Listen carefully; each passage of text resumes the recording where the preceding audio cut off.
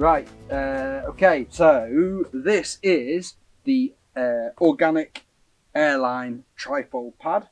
As the name suggests, it is absolutely perfect for flying with because it actually fits in the size limitations for checked-in baggage. So it's absolutely perfect for frequent flyers. I actually fly a lot for work around Europe, and having something like this where you can check in and have a hold-all cabin bag is just ideal. A bit of a backstory to this actually is Organic kindly sent this over before my Rocklands trip when I had a bit of a panic that all my pads were over the size limitations. So yeah, absolutely perfect. Right, so I thought I'd just highlight some of the features of the pad. Obviously, it's as usual the high quality organic materials and build quality. It's got the Conjura fabric, the landing, and the ballistic nylon surround. The stitching, as usual, is absolutely bomb-proof, super good. So it's actually a really simple pad. It's been totally stripped down to make it as easy as possible to travel in. So on the back, all we have is our shoulder straps, and this has just a very simple setup, so you can easily remove really quickly like that. Pull it off, pull out, and stuff it in the pad so there's nothing snags when you are checking it in. So it's, as I said, it's a trifold pad, and it's got this on one of the folds.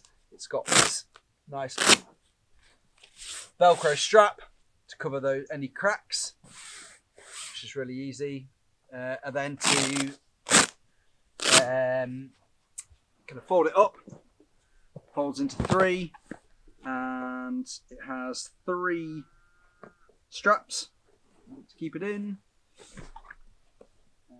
like this. So you can actually kind of stuff things in the pad, which is really useful as well. And then, as I say, super simple. Got a little chest strap on here if you need as well. But because it's so lightweight, it's quite high on your back. There's no real need for a waist strap. So yeah, I've been super impressed with this pad. Not only because it's a frequent flyer, but actually I just use it quite a lot,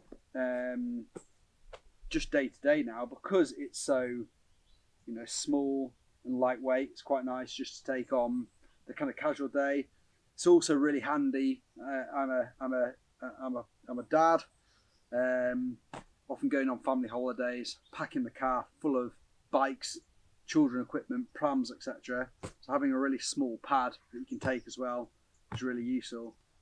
Okay, so in terms of it being an Airline pad, I thought I'd just go through some of the size and specs.